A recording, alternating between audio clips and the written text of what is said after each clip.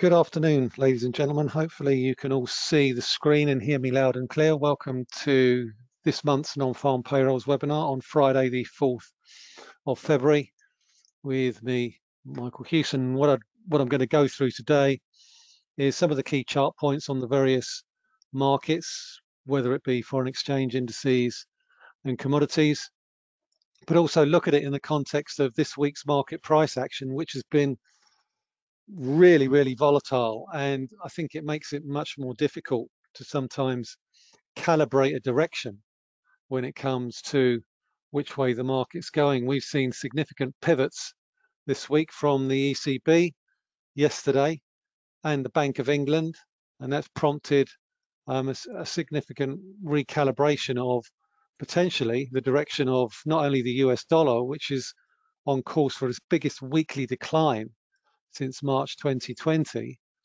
But also, I think in terms of overall Fed policy, what we've seen over the course of the past week or so is Fed officials try and dial back expectations from March Fed rate hike. And by that I mean is that dialing back expectations of a 50 basis point rate move. We're still going to get 25 basis points. That's pretty much priced in. I think the bigger question is whether or not a significant increase in inflation will prompt them to reverse that. Patrick Harker of the Philadelphia Fed in the last few days was basically pointed to today's payrolls report for January and suggested that ultimately the Fed's not so concerned about a weak payrolls report and is more concerned about inflation. And we've seen that play out this week in the pivot that we've seen from the Bank of England, not so much by virtue of the fact they hiked by 25 basis points, but by the fact that 4 members voted for a 50 basis point rate hike. Now, a week ago, we were concerned that the Federal Reserve, or the markets were concerned that the Federal Reserve was going to hike by 50 basis points in March. That expectation was dialed back by a number of Fed officials once they came out of the quiet period. Mary Daly of the San Francisco Fed, she dialed back on that. Esther George dialed back on that expectation. Patrick Harker as well. The Fed is concerned about inflation, and so are other central banks. And we saw that no better illustrated by Christine Lagarde at the ECB's press conference yesterday, when she dialed back on her claim in December that she did not see the ECB raising rates this year. She refused to repeat that. And then after the press conference, we had a number of sourced ECB officials suggesting that the ECB would recalibrate their monetary policy stance in March, which prompted the big spike higher that we've seen in the euro. Now, the bigger question for me is whether or not that signifies a significant change of direction when it comes to the euro relative to the US dollar, and more importantly for the US dollar in general. Well, central bankers, they are what I would call very reluctant to give a significant steer one way or the other. But I think one thing we can deduce from the events of the past 24 hours, central bankers are now really worried about inflation. They're worried that it's going to be a lot more persistent than was originally feared. It's no surprise to me that the central banks are behind the curve. And ultimately, it really begs the question, is today's payrolls report likely to be as important, or is it going to be disregarded? Certainly the headline number I'm not overly concerned about. The Fed has already said that they think the US economy is at maximum employment, and really is a miss on the payrolls number as important when you consider that vacancies in the US economy are close to 11 million. There's 11 million vacancies in the US economy. So is a weak payrolls report likely to be a big significant driver when it comes to a Fed rate rise in March? No, it's not. Not really. I'm not concerned about a weak number. I think what's more important is the participation rate, which still shows a significant fall from the 63.7% that we saw in February 2020 to where it is now, 61.9%. But wages, I think we heard it this morning from Andrew Bailey, the governor of the Bank of England, and I had to really sort of stop myself and listen twice when he suggested that people shouldn't ask for a pay rise, given the fact that we've got a cost of living squeeze coming over the course of the next few months. I mean, seriously? I mean, this guy earns over £500,000 a year, and he's saying, don't ask for a pay rise because you'll exacerbate the wage price spiral. Well, you know, when energy prices are going up by 54% and tax rates are going up in April, I think it sort of strains credibility somewhat to suggest that people won't ask for a pay rise, particularly those who are most vulnerable to an energy price squeeze. And you look at Brent crude prices, they're up 7 weeks in a row. So he's quite justifiably come under a little bit of stick for that. So what am I looking for when it comes to today's key announcements? Well, let's look at the numbers. We've also got the Canadian jobs report. So that's going to be also quite important in the context of dollar CAD. But for me, it's really about this number here. It's the average hourly earnings, which has gone up from 4.2% to 4.7% in December and is expected to go up to 5.2% for January. And the reason that average hourly earnings are going up is simply because US employers can't fill the positions. And if you look at Amazon's numbers last night, which saw a big market reaction after hours, Amazon recruited an extra 140,000 people in the fourth quarter in their most recent quarter, in the fourth quarter of last year. And they wanted to recruit 150,000. They weren't able to recruit as many people as they would have liked, despite the fact that they've been paying signing on bonuses and what have you, and been paying over and above what they would normally pay. So the costs are going up quite significantly.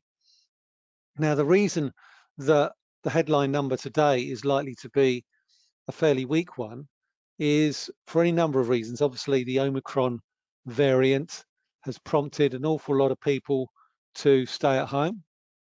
We've also seen weekly jobless claims rise from a low of 188,000 in early December to 290,000 at the beginning of this month. So we've seen an over 100,000 jump in weekly jobless claims as people stayed at home due to sickness or absences due to people isolating through exposure to an infected person. Also, the savings rate in the US, people have been reluctant to go back because they needed to sort out childcare or what have you.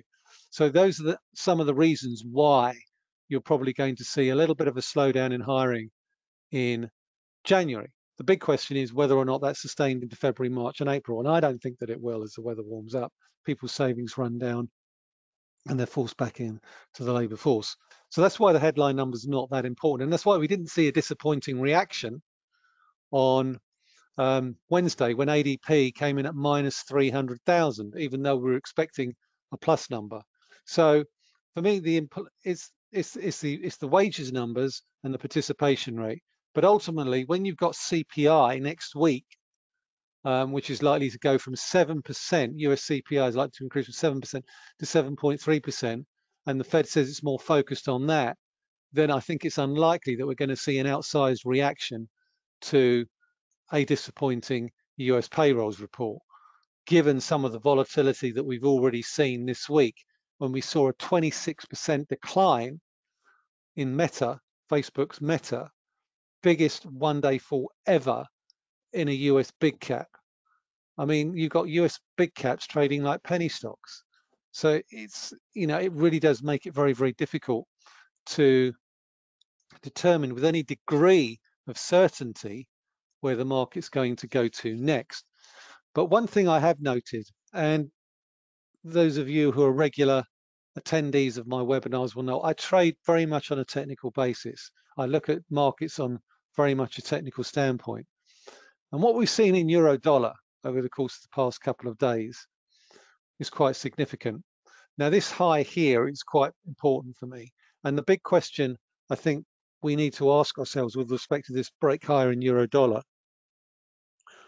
is how much of it is people who are caught offside by the very sudden pivot of the ECB, and how likely is it that we'll see a rate hike from the ECB between now and the middle of the summer.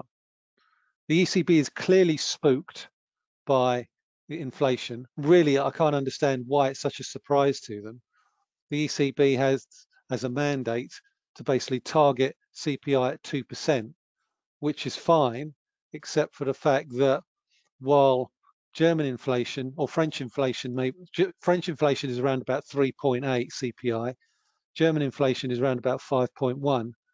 Inflation CPI in the Baltic states, Lithuania, Latvia, is over 10%.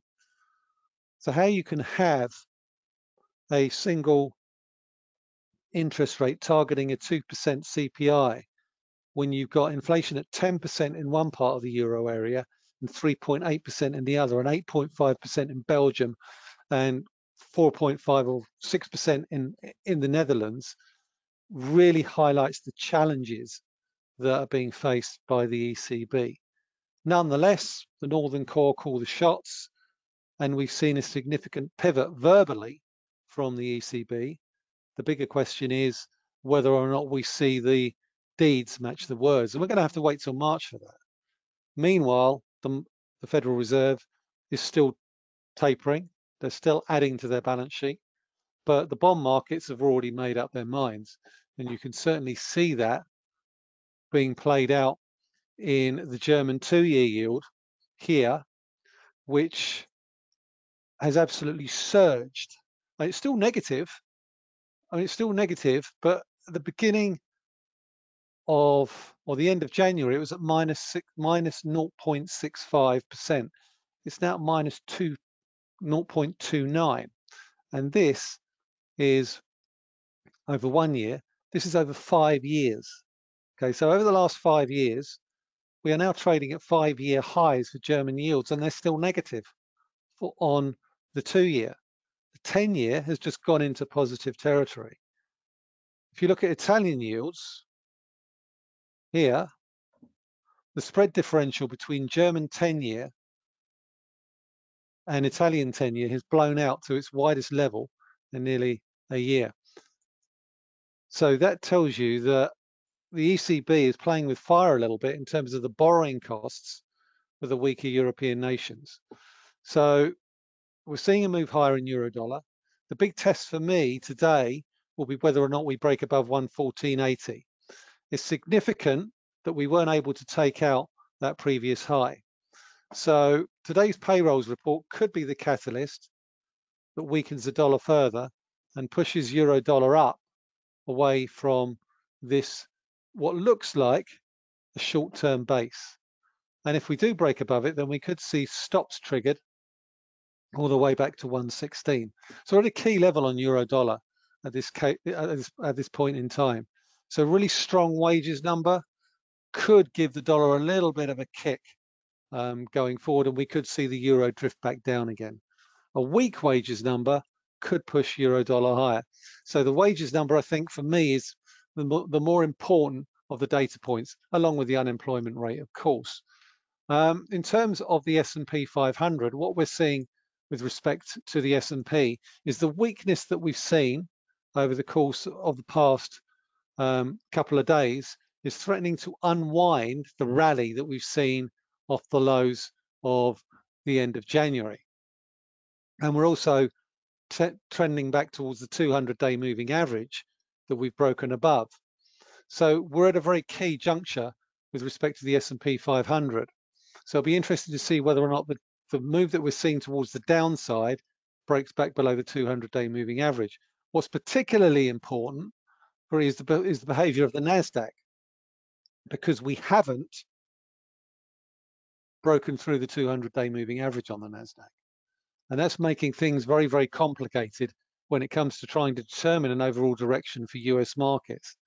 And it's, you know, this is the most difficult market that I've ever had to look at over the course of the past 5 to 10 years because of the volatility alone. I mean, when you get a 7% down move in Amazon one day, and then you get a 15% up move in after hours, these are huge price swings, which means that in terms of the overall long-term direction, it's very, very difficult. What I would say is while we're below 15,500, I'm still of the opinion that we're selling the rally on the NASDAQ because we're getting lower highs and we're getting lower lows.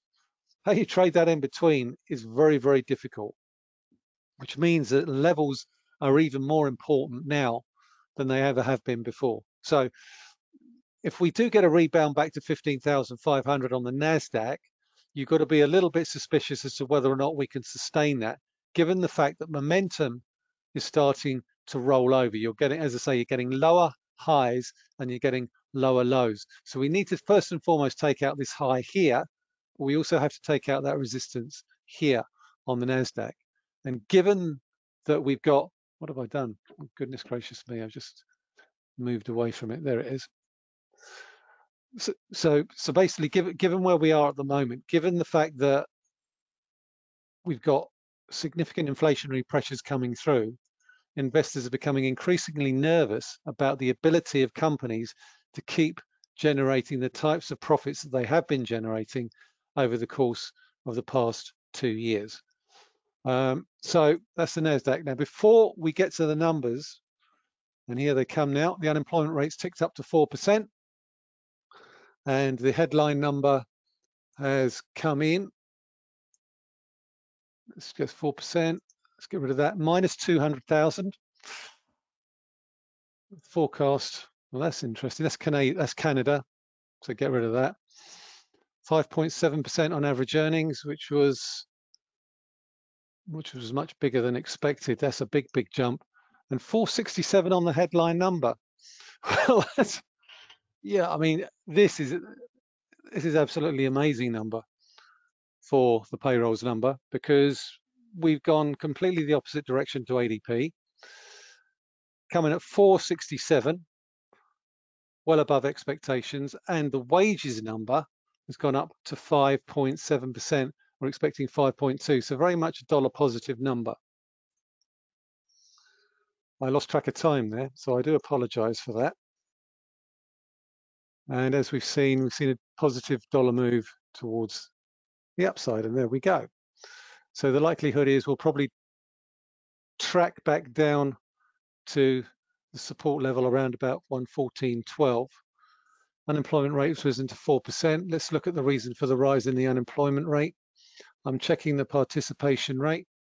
The participation rate's jumped up from 61.9 to 62.2. So that's why the unemployment rate's edged up a little bit. So that's not necessarily a bad thing. It basically means that you're starting to see more and more people come back into the workforce and start looking for work. So a move higher in the unemployment rate is not something to be overly concerned about. So the knee-jerk reaction is to push the euro lower, and the likelihood is that we'll see probably another retest of these highs here. But I would suggest that we've probably seen the highs for the week for euro dollar on the back of those numbers there. I wanted to go through the rest of the indices numbers on the back of that, but certainly we're starting to see wage pressure building in the US economy. So good payrolls number, rising wage pressure, the participation rate is risen, and the unemployment rate has risen. So it's not a bad payrolls report. It's a really good payrolls report, and it also feeds into a narrative to the fact that potentially you probably will start to hear more chatter about a potential 0.5% move in the Fed funds rate in March. The chatter that an awful lot of Fed policymakers started to dial back on, you could start to see come back into the overall discourse. Why? Because you've got the ECB and you've got the Bank of England potentially talking about a tightening of policy going forward. And this is really what it's all about. It's the ebb and flow. And now suddenly they've changed the number. What is going on there? Let me just double check my Reuters, not my Reuters, my Bloomberg, because My Reuters has just changed to 3.4, and now they've changed the payrolls number. What is going on? Right, bear with me. Reuters have given me completely wrong numbers on this. So Bloomberg, let's go again. This is embarrassing, and I apologize because the Reuters data on my platform is basically changed. Recap, 467 Bloomberg for non-farm payrolls. That was the initial correct number. For some reason it changed. For whatever reason, I do not know. The original numbers, it appears, do look as if they are correct. And the payrolls, the wages numbers were correct in the first place. So for whatever reason, best known to Reuters, they pushed through changes to the numbers which weren't right. So my apologies for that. The initial numbers were correct. I don't know why the numbers changed. And we're back to where we were. So it's as you were. Does anyone have any questions on anything that I haven't already covered? I'm going to move on to cable now, because one of the things that we've seen over the course of the past few days is that the pound has weakened quite significantly. And one of the things that I have noticed is that there's significant resistance around about the 200-day moving average. Now, if we draw the line on this chart here, the weakness in the pound does worry me a little bit relative to the euro, because it does suggest that perhaps the dynamics are changing in euro sterling. And it's certainly borne out by the fact that we haven't been able to sustain a move above 136. There we go, got it confirmed on my Bloomberg there, 467. So all of that data that came out later was just complete nonsense. Just clear that there. So it looks to me as if we're getting a bit of a rebound back in the dollar, move back down to potentially the 50-day moving average, and euro sterling looks as if we're probably going to see a move higher on that particular number there.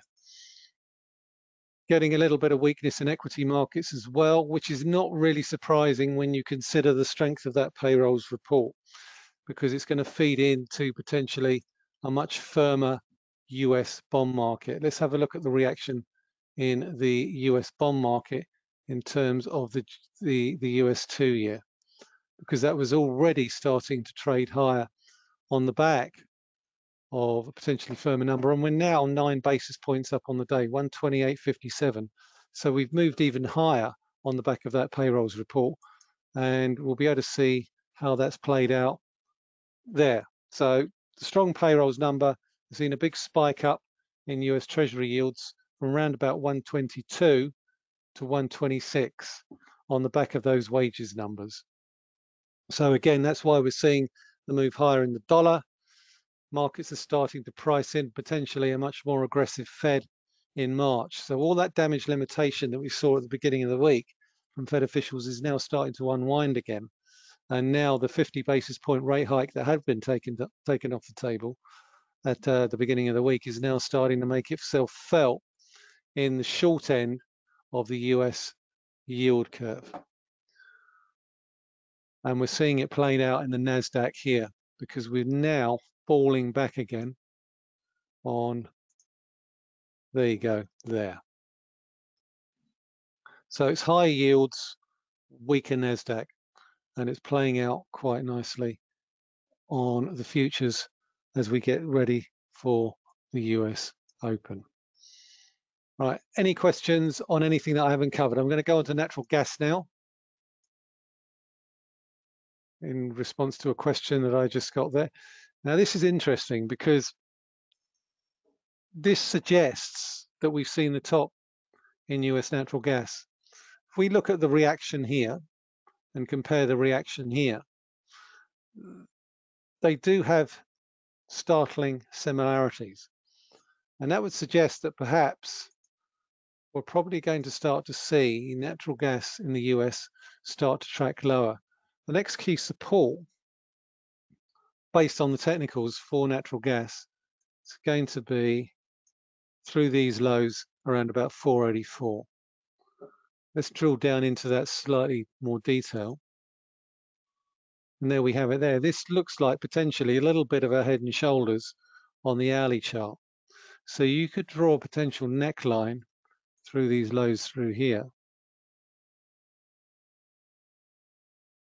with a potential break. So that's your left shoulder. This is your head. It's forming a bit of a right shoulder through here. And as long as we stay below these peaks around about 520 and break below here, we could get a measured move from the highs down through here to around about the lows all the way back here on 390. So on a technical basis, on the hourly charts, you could potentially see further weakness in US natural gas prices if we get a break below this series of lows through 480. So does that sort of make sense? I'm hoping it does, but from a technical basis, that's probably potentially how I would look for a natural gas setup, either a rebound back above this $5.10 area here for a move back down, or a potential break lower with a measured move down from here to around about 420 on the natural gas.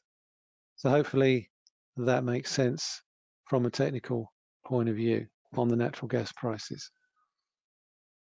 Looking at Brent crude, I think potentially we're on a bit of a one-way trip towards 95 and potentially $100 a barrel on this technical breakout that we've seen here. So even if natural gas prices start to drift off, the fact that we've broken higher on Brent crude and we're up for 7 weeks in a row suggests we're probably going to continue to edge higher over the course of the next few days. Now, that's not to say that we can't see a pullback towards $90 a barrel, but if you look at it on the daily charts, we've seen the impulsive move through the recent highs, and we're continuing to track higher above the previous highs from back in October, and we haven't really seen much of a pullback in the interim, and it's hard to see how OPEC, or anyone else for that matter, can stem the move higher, unless of course we get an element of demand destruction and demand starts to drop off. And the only way you're going to see that is if the economy starts to slow significantly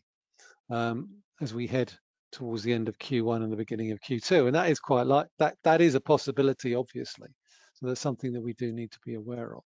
But on a technical basis, Brent crude does appear to be breaking out towards the upside. Any other questions, ladies and gents? Bit short on the questions front at the moment. Does anyone have any particular interest in a particular market over the course of this particular presentation? How low will the Aussie go? Ah, well, that's a very decent question. I suppose it really depends on whether or not you think that the dovish bias of the RBA can hold. There's the key support level, Thomas. And if we drill all the way back, you can see where the big chart point is. It's 69.90. I would be very, very surprised if we get a break below 69.90. For me, the risky side for the Australian dollar is towards the upside. Why do I say that? Because I do not see how the RBA can continue to ignore the risk of higher inflation. Currently, it's got what I would call a fairly dovish bias, but at some point they will have to bow to the inevitable in the same way that the ECB is and bring forward expectations for a rate hike into this year. We're getting a bit of a pullback at the moment.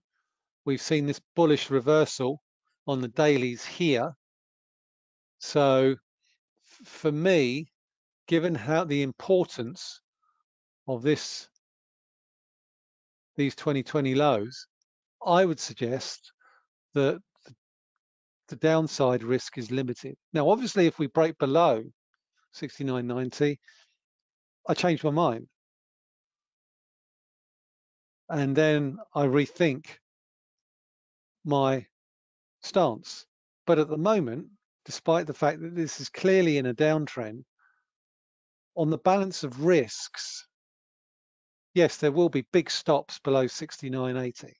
So if we go through 69.80, you're going to get a big correction to the downside. But as long as 69.90 holds, then I think for me, the risk is for a return to 72.70, 72.80. So I'm still of the opinion that the risk trade is buying the dip with a stop below 69.80 on the Aussie dollar. So hopefully that answers your question on that. Do I see gold rising with the inflation situation? In short, no, I don't. We are currently, with respect to gold, very much in a sideways consolidation. We can see that here. There's pretty solid support around about 1760. What I'm struck by is the fact that even though we've seen a big move higher in yields, gold prices have managed to be fairly restrained in their decline. So that would suggest to me that the downside is limited to probably round about this area of support all the way through here.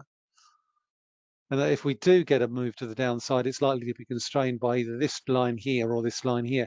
We're in a range for gold, and I really don't see that changing. If you look at where yields have gone and what gold has done, gold has been fairly well behaved relative to the move higher in yields. So while I see some downside in gold, I don't see it going down too far, but at the same time, I don't see it rising too far either. You know, it's in a range, and you can basically define that range by these two blue lines here and trade that range accordingly. So that for me, I think, is, you know, the key component here when it comes to the gold market. Now, the ASX 200, let's see and find the Australian index here.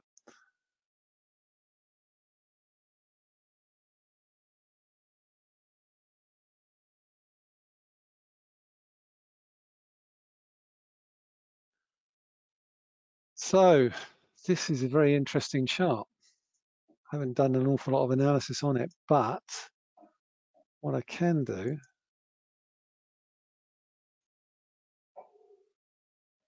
is basically do,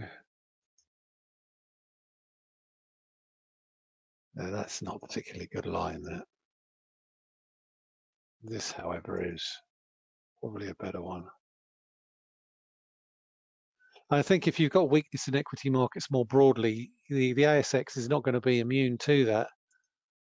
You've got to really get back above 7,200. Why? Because it was a fairly decent support level all the way through there. And as such, it's trading in a similar way, I would argue, to pretty much every other index. You look at the NASDAQ, you look at the S&P 500, you get a really strong rally off the lows. We're starting to roll back again on the back of the weakness that we've been seeing more broadly. So, you know, while you trade the Aussie, I think what you're doing in terms of the Aussie dollar is you're trading interest rate expectations on the back of the RBA. You know, I don't think you can really sort of link the Aussie and the ASX to the same level as previously. You've got to basically compartmentalize them. You know, and for me, with respect to the ASX, it's going to struggle to get back above this resistance level here, while you've got the weakness more broadly in all the other equity markets worldwide. I don't think there is, you know, what I would call a correlation between the two. That's the word I was looking for. I was looking for the word correlation between the two. That makes sense. So I would very much buy the dip in the Australian dollar on the basis of a hawkish shift by the RBA, and basically trade the ASX in the same way that I would trade the NASDAQ and the S&P, because the charts aren't completely dissimilar over the course of the past couple of weeks. If we look at the S&P here, we've seen the big rebound off the lows, and now we're starting to roll over again. And now we're retesting the 200-day moving average.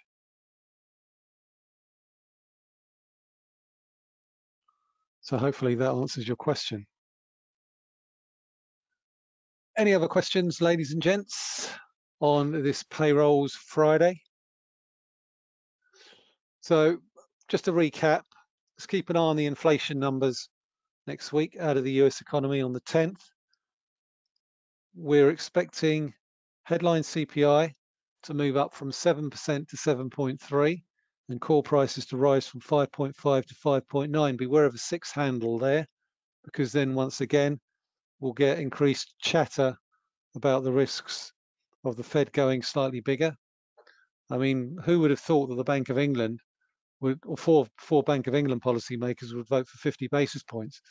So I think it gives you an indication of how spooked central bankers are. And when you hear Andrew Bailey talk about not asking for pay rises, and then you see US average hourly earnings jump from 4.7 to 5.7%, that gives you an indication of the mindset that central bankers are going through. And they will be speaking to each other. So, you know, we're talking 1 month from now or 6 weeks from now, because the next Fed meeting is mid-March, which is another payrolls report between now and mid-March. Then, of course, you've got the Bank of Canada as well. The Bank of Canada could well raise rates at their next meeting, which comes over the course of the next 4 to 5 weeks. It comes before the Fed meeting. So keep an eye on 128 on dollar CAD. That's a big level there. We saw a big move higher there on the basis of a poor Canada report and a weak poor Canada report and a strong US dollar report, as we can see there. But 128 is the big level on dollar CAD. So keep an eye on that. And obviously we've also got some fairly decent, we've got some important numbers coming from BP, which will basically feed into the oil story. But also we've got Unilever, GlaxoSmithKline, AstraZeneca and Pfizer next week, so there'll be a pharma story as well. So I think that's it for this week, unless anyone has got any other questions they'd like me to address. Otherwise, I'll wish you all a great weekend, and we'll pick this up same time, same place next month when we come to visit the February payrolls report, when we'll have another look at the wages numbers and see whether or not the upward pressure in inflationary pressures for wages has continued. And say the US economy is 5.7% now. Will we move up to 6? Because it would appear that wages are now starting to play catch up when it comes to the inflationary narrative. So thanks very much for listening, guys. Hope you all have a great weekend. Speak to you all same time, same place next month. And sorry for the data anomalies there, which shouldn't have happened and which may have muddied the messaging, if you like.